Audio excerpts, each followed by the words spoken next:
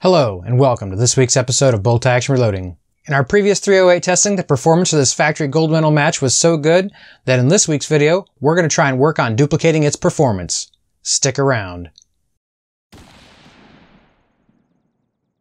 Welcome back to the channel. If this is your first time here and you'd like to see how I and the rest of me here make our group smaller, start now by subscribing to the channel and hitting the bell icon. That way you get notified when I post next week's video and you won't miss anything. In this week's video, we're going to work on finding the right velocity and hopefully a node where we can see if we can duplicate the performance of this federal gold medal match ammunition. I don't want to rehash the entire video, but the short version of it is, when we first tested this ammunition, out of 15 rounds we averaged roughly 25.52 feet per second and had a standard deviation of 6.8.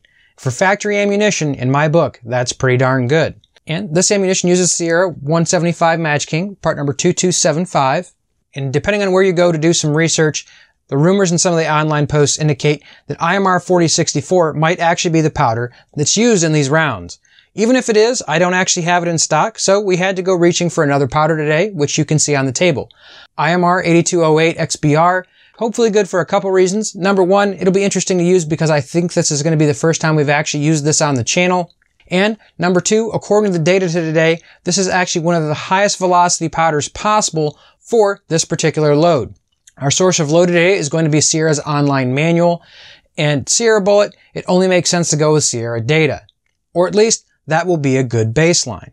Sierra's data is going to be based on a 24-inch barrel. Our test platform for today is our Ashbury Precision Ordnance Remington 700 in 308 Winchester. This rifle does only have a 20-inch barrel. That's going to certainly affect our velocity information, but honestly, the 2550 baseline is roughly what we're looking for. We had 15 federal cases to use. Obviously, once fired from our factory ammunition, it's what we'll be reusing to perform our testing today. Our max charge, according to Sierra, is going to be 43.2 grains of 8208 XBR. In true Satterley style load development, we're going to actually back that down in 0.2 grain increments, but actually load to 1 over. Let's just go over our load data from start to finish. Our projectile for today is the Sierra 175 grain Sierra Match King, part number 2275. The primers for today are what we have to be assuming what Federal would have been using, the Federal 210M large rifle match primer. This is not the Magnum primer. We are reusing our factory once fired Federal brass. I had mentioned in the previous video, I was actually pretty impressed. The weight variance in the brass is actually very low for factory ammunition that I've shot before, and I believe we have less than a grain from top to bottom. Cartridge overall length is certainly something we could be arguing in the comments section below. When we initially tested this ammunition on our rifle, one of our groups was as low as a half an MOA for 5 rounds. So, at least for our initial testing, we're going to be sticking with that factory 2.802 inch cartridge overall length. That's going to put our CBTO at 2.215 inches. 15 rounds is what we're going to be using for today to develop our initial velocity curve. I've had some questions lately on some of these style of videos, so in case you're not familiar, when the video is over, you can look for 10-shot load development style with Scott Satterley. The 6.5 guys will kind of walk you through that if you're unfamiliar with this style of load development. We're going to try and accomplish a couple different things with our load testing today. Initially, we're testing for pressure. We haven't got a whole lot of experience with this powder in our rifle, so we want to make sure we don't see any excessive pressure signs in our brass. In addition to that, we'd like to see if there's any velocity plateaus where we might actually be able to have a variance in our charge but still get very consistent velocities. Going with Sierra's data, we're going to assume that 43.2 grains is our max charge for today, so we're going to test up to 0.2 of a grain above that and back down for 15 charges, so that means our starting charge is going to start at 40.6 grains of 8208 XBR. In addition to Sierra's data, we're going to be using Quick Load to actually give us some good estimates. We can change our barrel length settings in there, and with our adjusted barrel length at 40.6 grains of 8208 XBR, Quick Load is actually going to estimate our velocity at 2469 feet per second.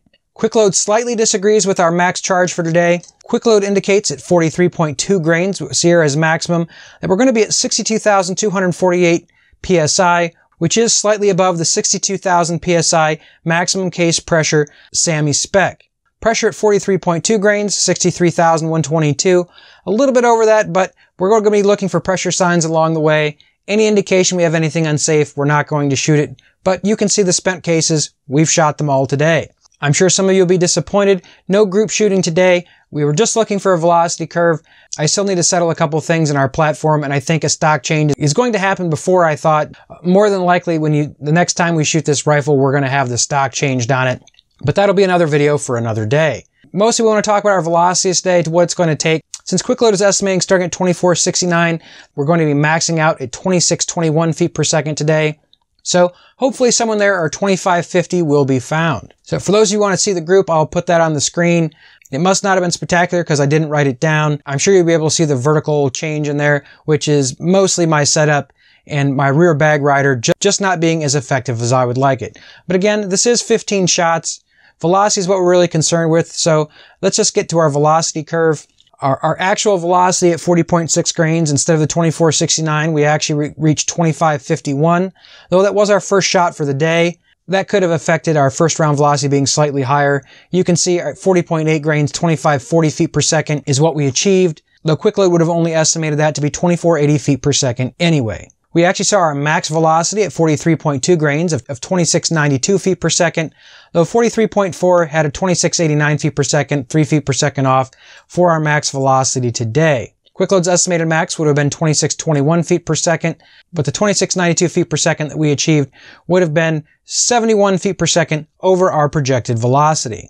Ignoring our first shot, assuming that shot was affected by the cold bore, our second shot being 2540 feet per second and quick load's estimate of being 2480, that initial shot was again 60 feet per second higher than our projected velocity, finishing out 71 feet per second above. It seems like that was just the offset for our data to what we got today. We will show the cases here in a second so we can look at the pressure signs. Keeping in mind when we look at our data set here, 2621 is the equivalent velocity to what pressure quick load is saying that we are going to be over pressure at. Looking for nodes along our graph that might be below 2620 feet per second, there's really not a whole lot to choose from.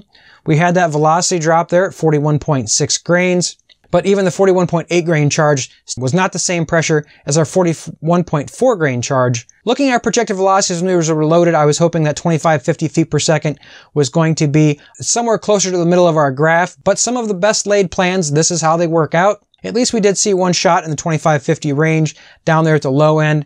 If we were trying to match our actual factory velocity, probably where we would have to end up. Let's look at our brass real quick and then we'll get back to our graph.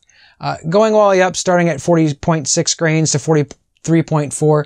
I really don't know if we have enough rounds for our rifle at this point to determine all of its pressure signs.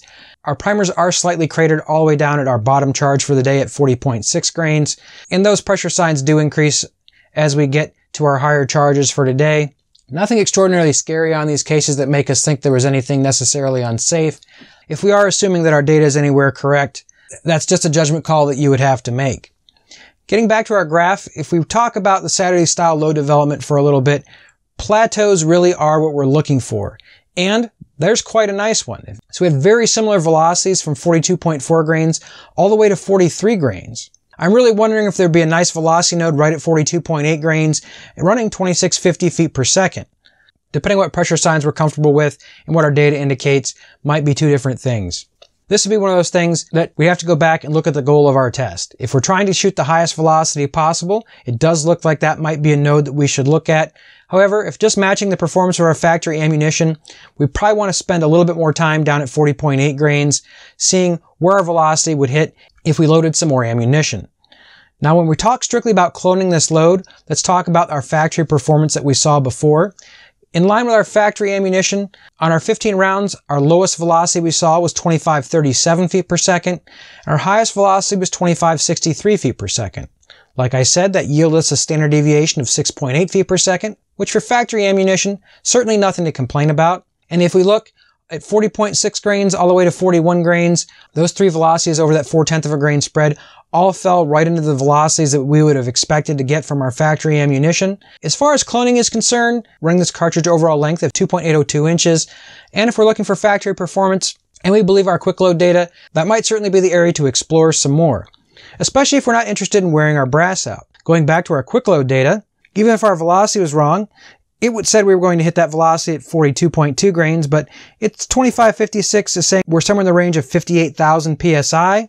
That would indicate that we're somewhere around 4,000 below our max case pressure. So if we had consistent results with this case at that range, shooting 2550 feet per second, and we could actually get this thing to hold group somewhere around a half an MOA, I certainly don't think we'd have anything to complain about. But as always, guys, I'm interested to see what you guys think in the comment section below. If our real goal is to clone our factory load, I think running down at 40.8 grains is going to be where we're going to want to be. Though with our dips in our chart, I'm really not sure that this is the right primer. This is more than likely the primer that Federal is using to load this. However, seeing some of those drops in the velocity just makes me think we could find some more consistency in a different primer. But I'm always interested what you guys think in the comment section below. If velocity is everything with this, having another 100 feet per second would certainly be nice in performance. But if we wanted something that shot fairly accurately and we didn't have to worry about pressure signs, I think down at 40.8 might be the place to look. This is how our testing went for today. You've seen all of the cases. You've seen the velocity charts. Now our next step is just be figuring out where we have to load. If you guys have any familiar with 828 XBR and 308, I'm interested to see your input, where you guys are loading, what you guys have found. But even if you're not loading for 308, I hope you enjoyed today's video. Any comments or questions on today's test, please put those in the comment section below. If you like the content you see here on the channel, you want to see more of it, make sure you subscribe to the channel, hit the bell icon so you get notified when I post next week's video. I hope to see you guys back next week. And until then, stay safe in small groups.